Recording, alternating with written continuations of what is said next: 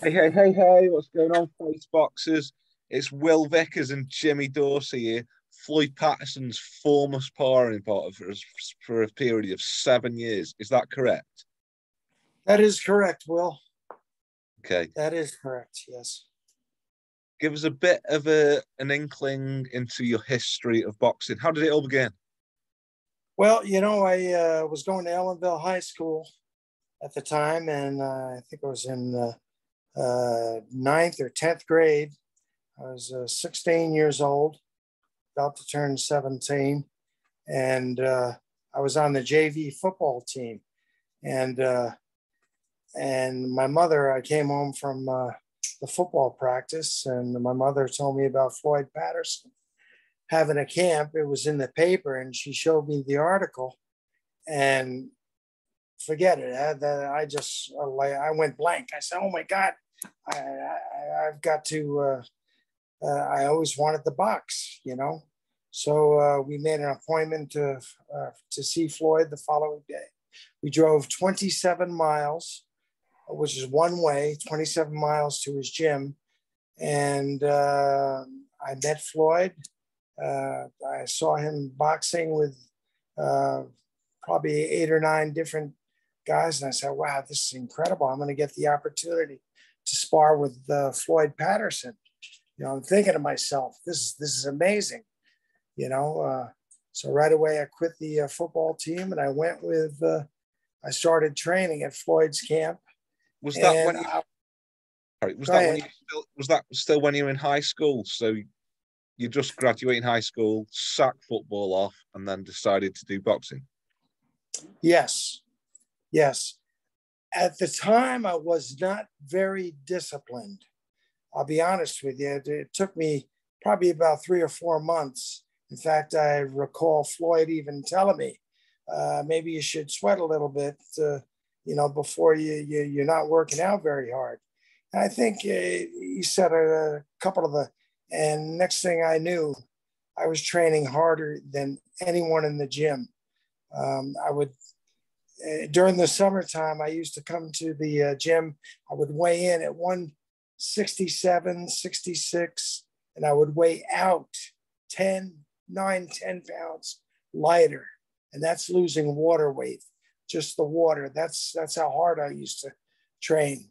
And the thing was, my mother, she had told me that she would take me to the gym 2 or 3 times a week. After we left there, she never took me one time. And I ended up hitchhiking over that mountain. It was a brutal, especially during the wintertime. It was brutally cold, but I started hitchhiking, and that's how I got to be known. People would see me hitchhiking 27 miles one way back. Where did you live? Where did you live, and where is Floyd Patterson's gym based, or was it based? Well, I lived in Ellenville, New York. Yeah. And I hitchhiked down 209 to 4455 to 299 right into New Paltz. And I was doing this when I first started hitchhiking, like 6-7 days a week. I loved it. It was incredible. What made you want to go to the extremes, the sacrifice of wanting to travel that far, though? I wanted to be good. I wanted to be strong. I wanted to be conditioned. The conditioning that I went through was amazing. I used to train so hard to the point of utter exhaustion, And when I think back, in a sense, that actually hurt me, kind of burned me out. But let me tell you, there was no one that trained as hard as I did in that gym. That's all I did. I was the first one in and the last one to leave every single day. I would train for 3 hours, constantly. What weight did you fight at? I was a middleweight, and I started off as a middleweight, and then after about 3 or 4 years, I moved into the light heavyweight division. Yes. Well, Floyd Patterson was a heavyweight. So how did you find the weight difference when he was 17 years old and he was like 40 something? How did you find that? He was small as known as a heavyweight. He was very small. You know, he weighed, when he used to fight, he weighed like 188, 190. You know, when he was coming up in the pros, it was amazing. Back in the 50s, 40s, 50s, most of your heavyweights were like Rocky Marciano. He was like 185, 189.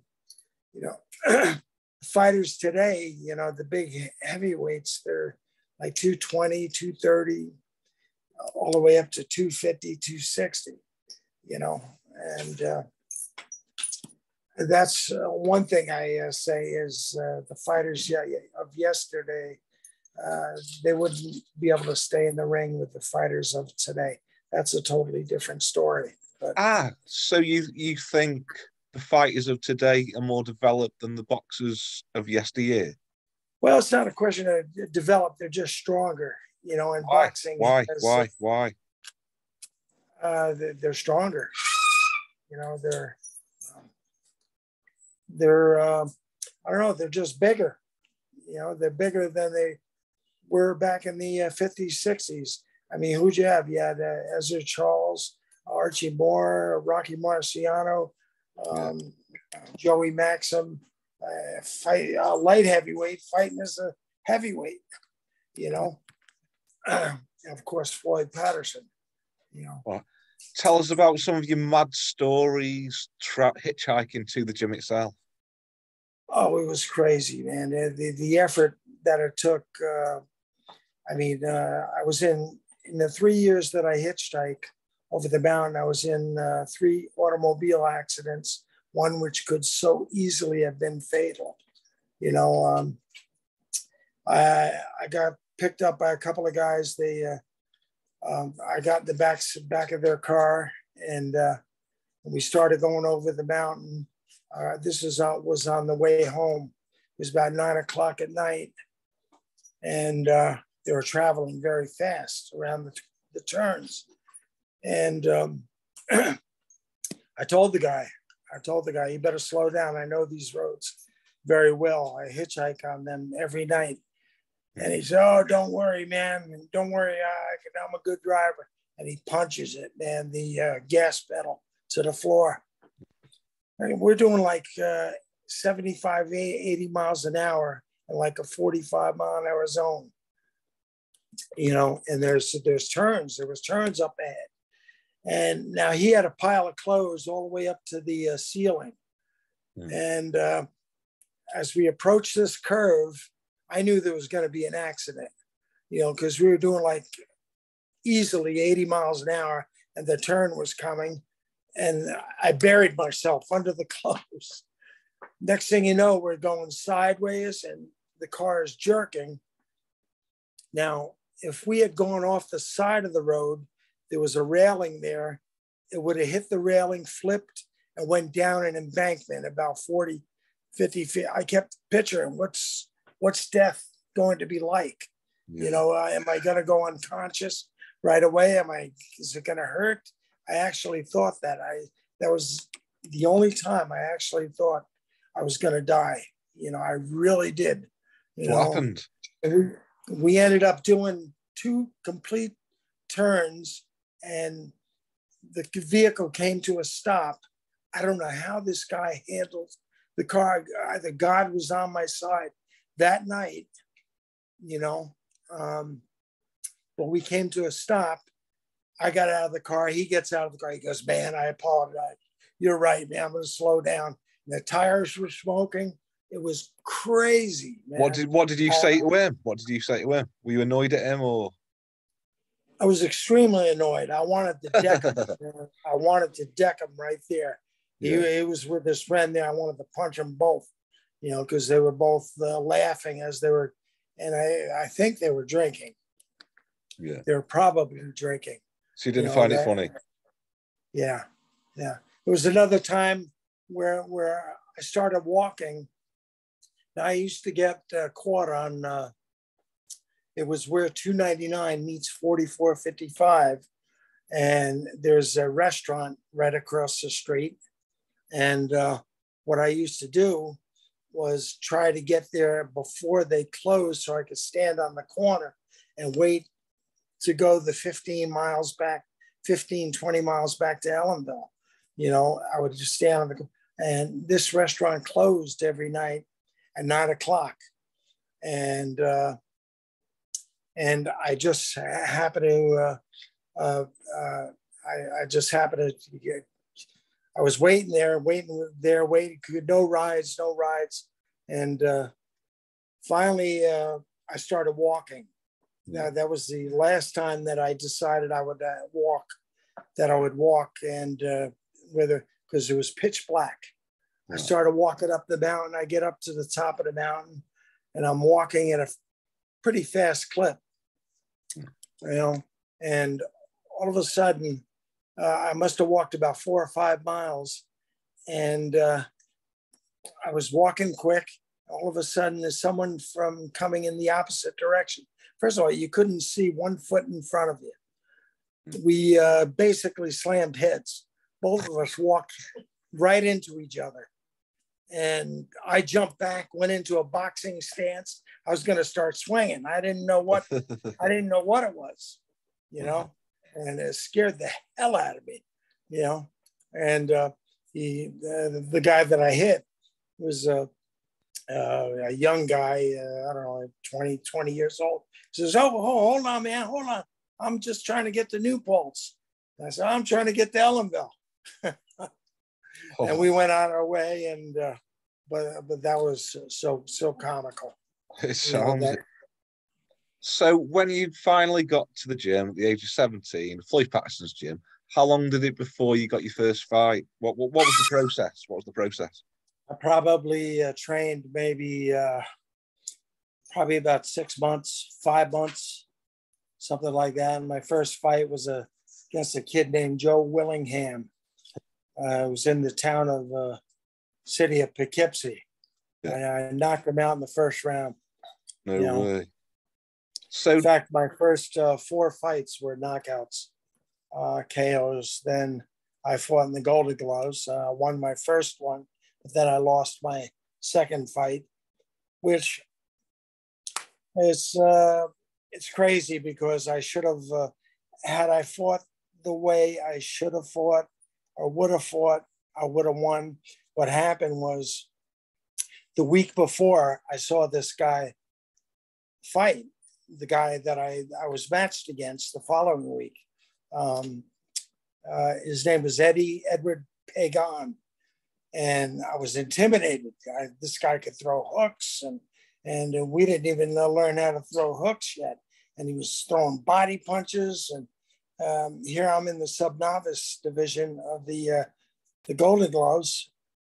And I'm saying this guy should be in the open class, you know. But anyway, after I saw him fight, there was about 20 other guys that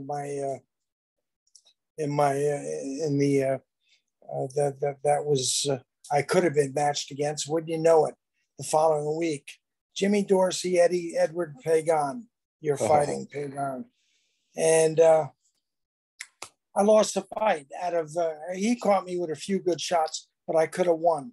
I was intimidated, and that was the last fight that I was intimidated. After that fight, I went out every other fight.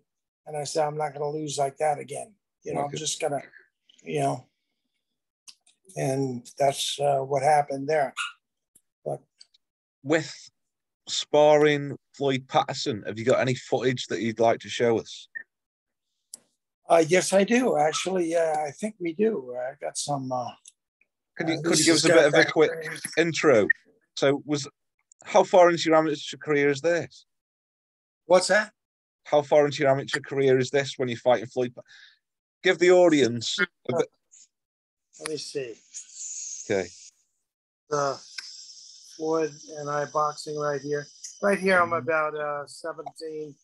It's probably about a year into my boxing. My brother Billy videotaped that.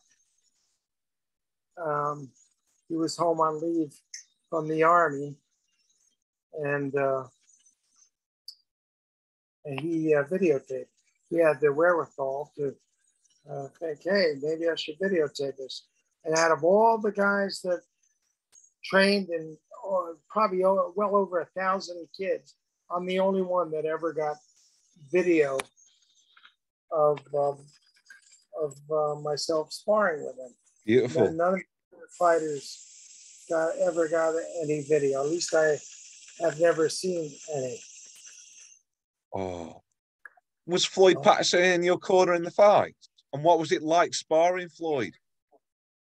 Oh, it was great sparring with him. He used to go one after another with us. Wow, give me. Oh, good. Thank you. Go on, I'm listening. Yeah, you should have just let it play. It's all right. It's all right. Sparring with Floyd was great. Just knowing that he had all that experience, knowing that he fought Muhammad Ali and all these great fighters. Sonny Liston. I know.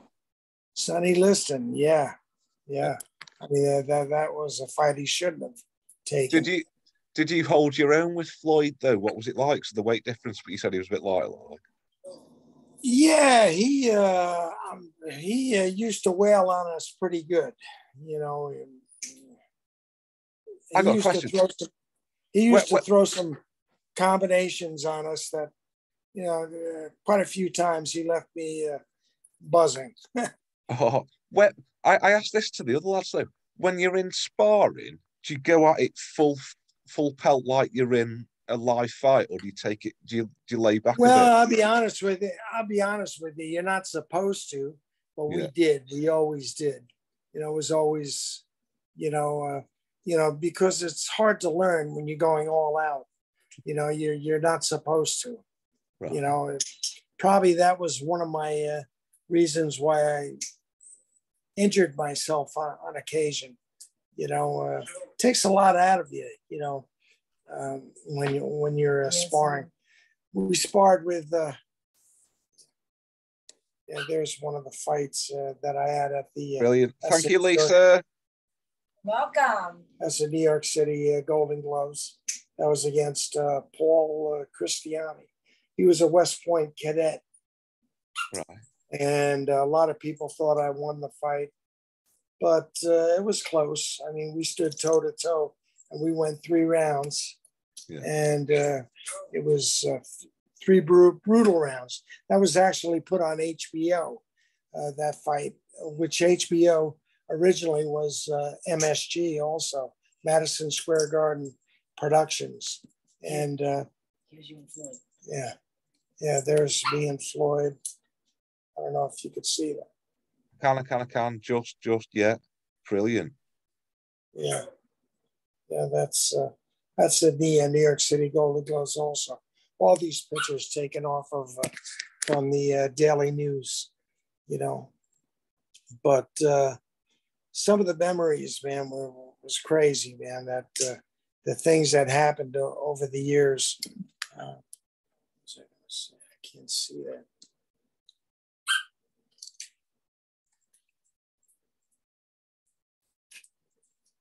Yeah, rarely did we ever wear headgear at Floyd's gym. Strange as it may seem, you would think. As I recall, no one ever got cut or hurt bad. When you were sparring, though, would you concentrate on body shots, or is it head shots, or is it no holds barred? It depends on what kind of style you had. And I had a style that had Irish slugger. No, I had a style that that was aggressive, and I used to like to go to the body. I used to, because mainly for one reason.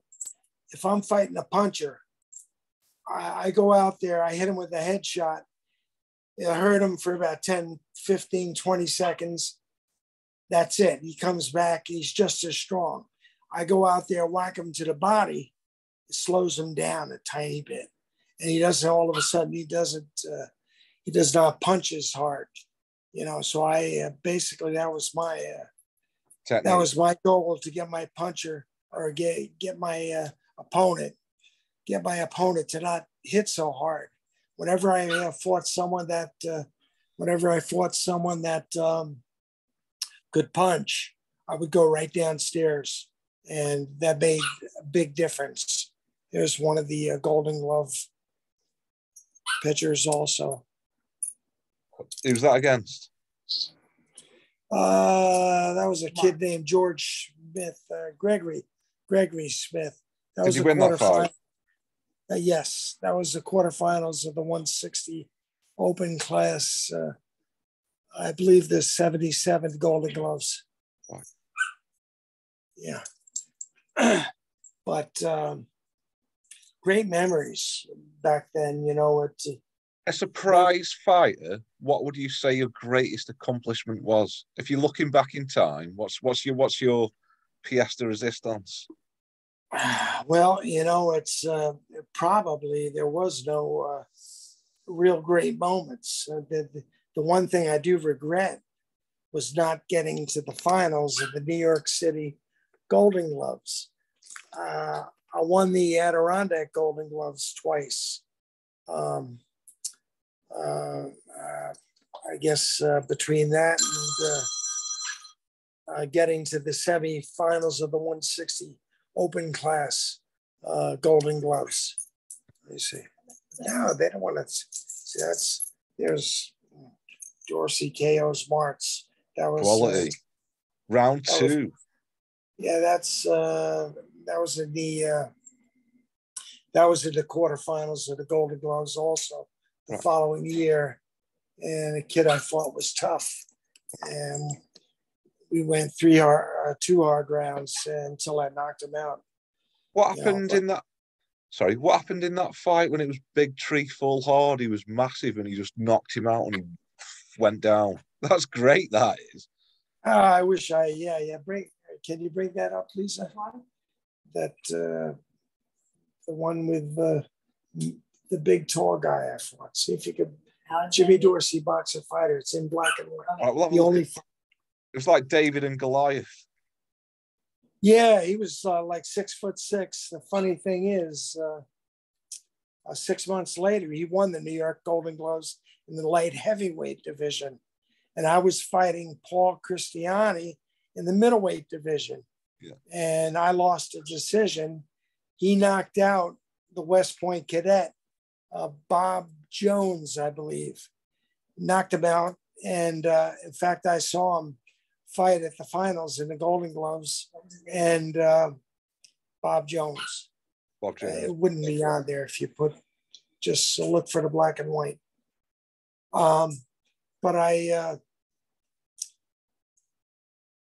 would have to, going back, you know, I think back to those times. It was just amazing.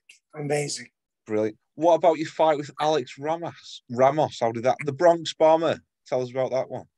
Oh, Alex and I, we fought each other.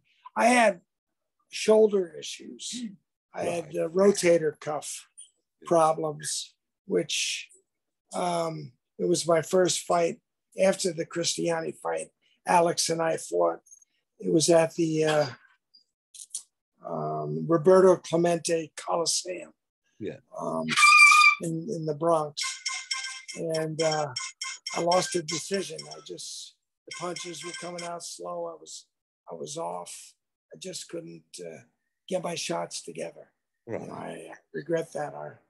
I tried to get another match with him when he came. Actually, I fought a guy that he fought, Pablo de Jesus, who knocked Alex out, stopped Alex.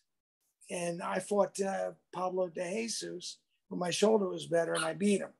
Right. I didn't stop him, but I did beat him. Did you ever get knocked out? No. I didn't think so. Yeah, I know, but you got the jaw. I got a strong chin. Your jaw is pure Americana. Probably got a few brain cells missing, but you've got the jaw. Hey, what do you think of my jaw? I think you've got a 10 out of 10. I think mine's a 7. Anyway, keep going. Sorry, I'm listening. You know, I could go on and on and on about a lot of the fights, the memories. One time they matched me with, listen to this. They matched me with, drove up to Niagara Falls, and it's 350 miles. Yeah. And they had no one for me to fight there. I was coming in I was a light heavyweight, about 170, 72. And the only guy they had for me was a guy who weighed 238 pounds. Now, this was known as a smoker fight. A smoker fight is non-AU registered. It's just a fight that some fellas that they put together themselves, called some boxing teams, boxing clubs to come out to the fights, and we'd get your fighter a match, but it wasn't AU registered. So, they were matching anyone up. But anyway, they matched me with this guy, Alexander the Great.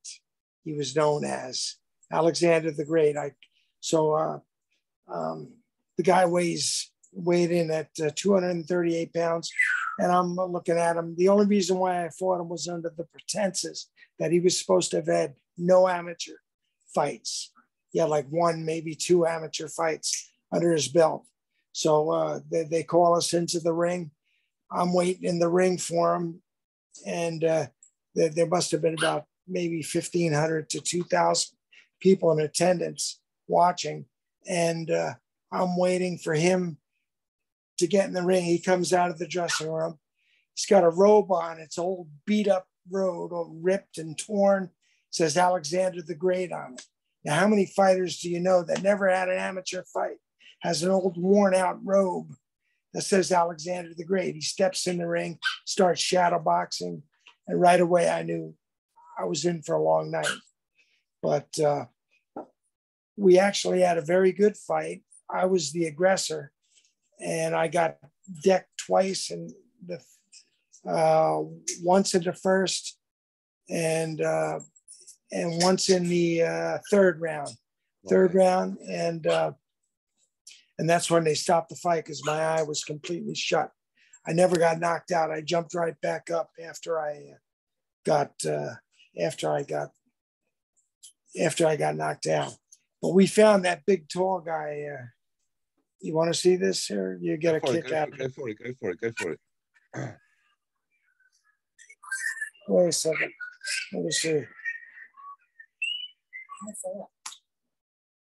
There it is. There it is. Watch it. It lasted about 20 more seconds. Can you see it, Will? Yeah.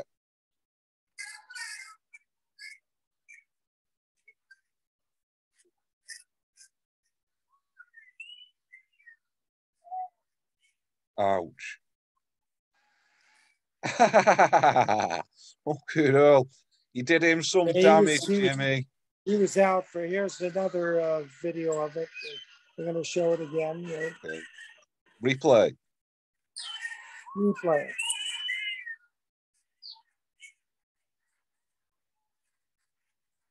Yeah.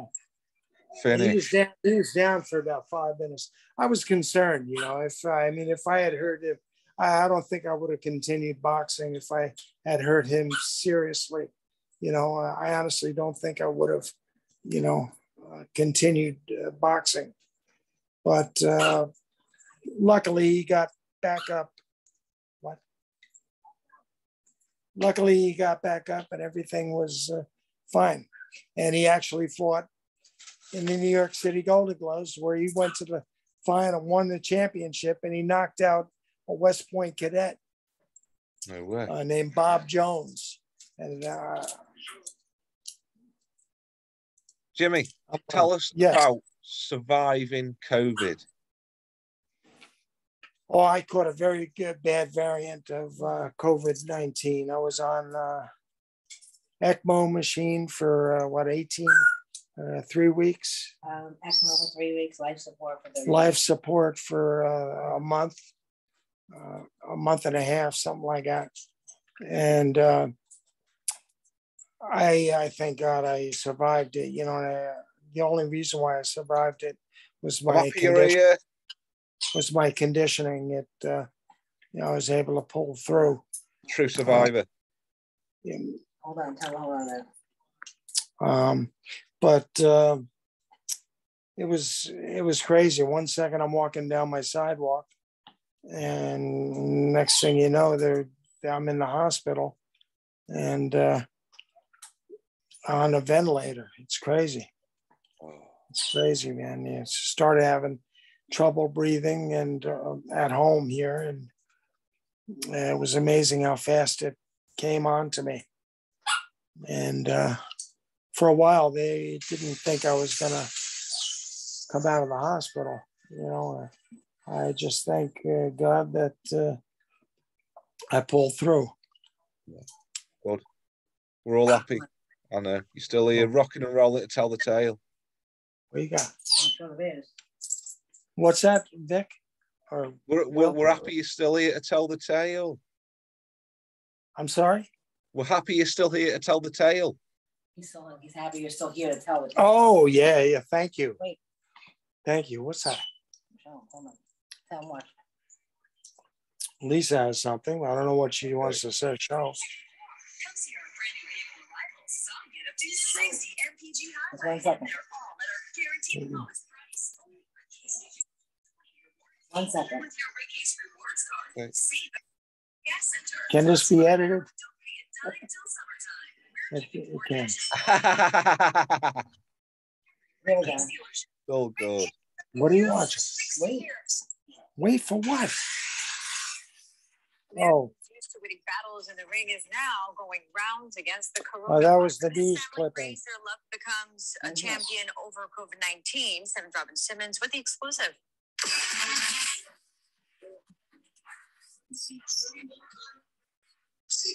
Heartbreaking to see someone so strong for so long succumb to such an illness. James Dorsey was once a two-time Golden Gloves boxing champion, one-time middleweight and light heavyweight contender. He had 20 professional fights and once sparred with Floyd Patterson, a two-time heavyweight champ.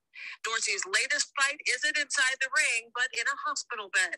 On July 22nd, he was diagnosed with COVID-19. Never did I think he would be stricken down with something of this nature. Not that it couldn't happen to anyone, but someone of his strength and endurance and can-do, will-to mentality and health, conscientious lifestyle, I would have never bet $1 on the fact that he would have been so sick. The 62-year-old showing he is still a fighter. He's showing good promise. He's required a artificial lung machine, which we call the ECMO, for close to 18 days. And yet we were able to successfully disconnect him, and he's breathing on his own with the help of a ventilator still. This was Dorsey just 2 months ago, hitting the heavy bag outside his Oakland Park home in June. He was whacking the bag in our backyard and doing road work. And it just came on. Stiffness in his neck. The breathing started being labored and a fever out of nowhere. For Dorsey's wife, Lisa, it's a day-by-day existence filled with prayer and the help of former opponents. Bobby Ches, you name it, Dickie Woods, all of them. He's fought Tony Tucker. So many great people have reached out. The Muhammad Ali family, who's very close with us. Medical professionals doing whatever they can to help Dorsey fight the most important battle of his life, the fight for his life. And I just tell him to keep fighting, and he won't be able to talk to me for a while. But not to give up. Robin Simmons, 7 News. There you go. Thank you very much for sharing. Thank you very much for sharing. It's very heartfelt. And like I said before, I'm happy you're here. Oh, mate, I was engrossed in that myself. But if we're moving on from the COVID-19 thing now, how are you affiliated with Muhammad Ali's grandson and the family themselves? And then tell the audience about supporting you after. Yeah, we're good friends with them. We met them at a place that we go to on occasion for entertainment about 10 years ago. We just had her birthday party Saturday night. Yeah, we just had her birthday party Saturday night. Birthday! Khalil Ali. That was Khalila's happy birthday. And Muhammad Ali Jr. was there. May. And May and It was awesome. Tell She's such everybody, a terrific woman. tell everybody about when you came out in your wheelchair. Tell everyone about the reception that you received. Oh, he actually I got an unexpected phone call from Muhammad Ali himself. I was at my was that the 50th or No, that was your 60th. no, when is he? No, it had been your 58. 58. It was like 57, 58th birthday. And they gave me the phone, and I spoke with Muhammad Ali for about 3 or 4 minutes. He was, at the time, he was going through, sometimes he would have bad days, sometimes he would have great days. This particular day, he was awesome. He was Beautiful. He was actually, you know, he was a little bit off, you know. And he said, "How you doing, Jimmy? I heard you're a good fighter," you know. And I told him that I saw him fight. I saw him fight Ernie Shavers at the Garden ringside, and when he walked by me, I was at ringside standing up. The gate is there that separates the people that are watching from the fighters coming down into the ring. And I grabbed him on the left side of his shoulder and gave him a pat, you know, and that was a thrill for me to be able to touch Muhammad Ali. I bet amazing. Absolutely beautiful. Yeah, that really was something. Oh, no, I got something else. I was sitting next to Chris Christopherson. He was like 4 seats over and 3 seats in the back. There were all kinds of celebrities there. It's pretty amazing. What do you got? What we got? Here. What is it? This is the day you got out. Maybe I'll show. I'll see it. Oh, there's Station with a former boxer's road to recovery, battling back from COVID-19. He was in the fight of his life against the virus. But in the end, he won. Simmons win like it is his life at the news desk with this exclusive win. Well, former boxer James Dorsey headed home from the hospital after winning the biggest title of all, Survivor.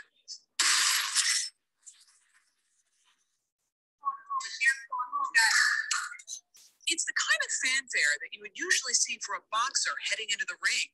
But for James Dorsey, it's a very special celebration as he leaves Holy Cross Hospital having defeated COVID-19. 60 days. Second, I'm walking down my sidewalk. Next second, they're waking me up 3 months later in the hospital. I had no idea what happened.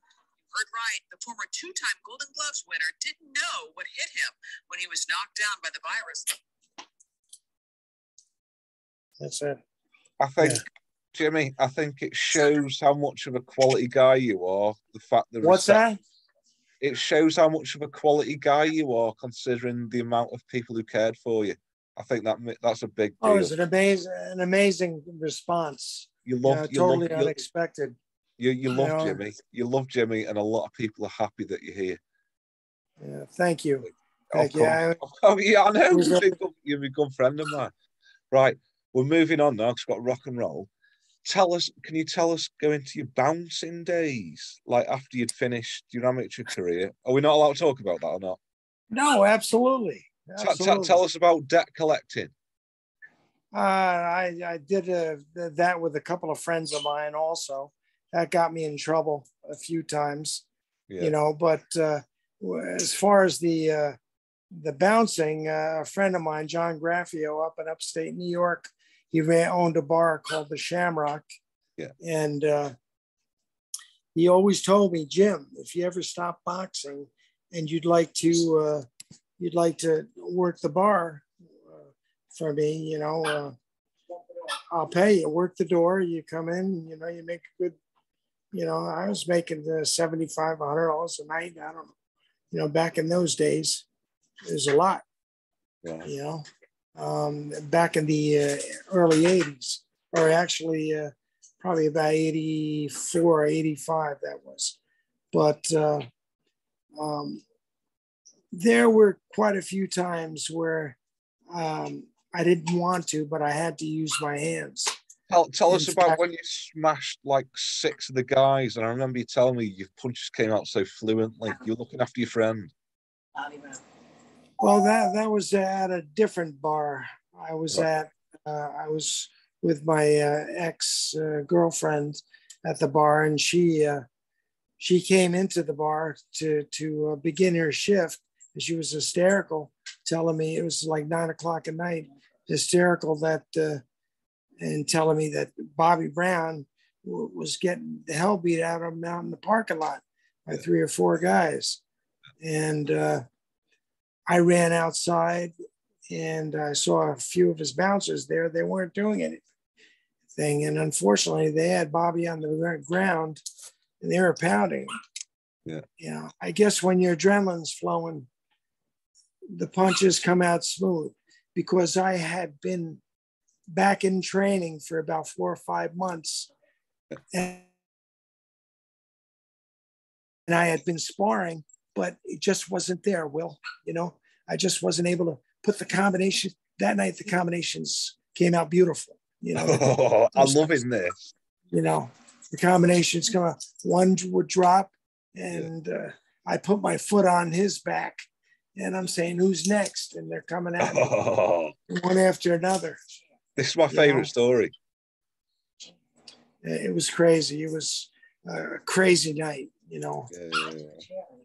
Yeah, one guy came up behind me and broke a chair across my back. And I turned around and looked at him, and the guy bolted and he took off like, yeah, you know, the next day I was black and blue from the top of my neck all the way down to the bottom of black and blue from Well, that chair. It was a selfless act, though, going to save your friend, complete loyalty for your friend. I would have done anything for Bobby back then. Yeah. You know, Bobby and I were good friends, you know, and he always supported me when I was boxing and coming out. He was a waiter at the Neville Hotel, where I also worked there at the time. I was a bellhop, you know, and those are some terrific years coming up at the Neville Hotel. Tell us about when you went debt collecting, because I remember you were telling me about that. You had to go around that guy's house. Yeah, the guy, he didn't want to pay. You know, who was it? I did that with. Oh God. I'm trying to. Kevin Trevone. Yeah, I brought a friend of mine with me to a big guy, the guy about 6'4", 260 pounds, but cannot fight his way out of a paper bag. He's a big guy, but he's not menacing. He's there for the show. Yeah.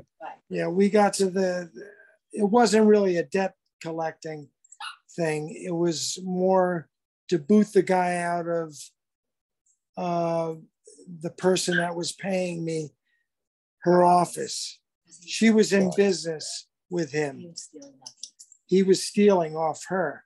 Right. Come to find out, she found out, and I was given his. I was told to come to her place there. He had the door locked and everything. We actually had a locksmith come to the building and drill the lock out. And we went inside, and I saw the guy behind the desk, and I ran at the guy. We threw him up against the wall.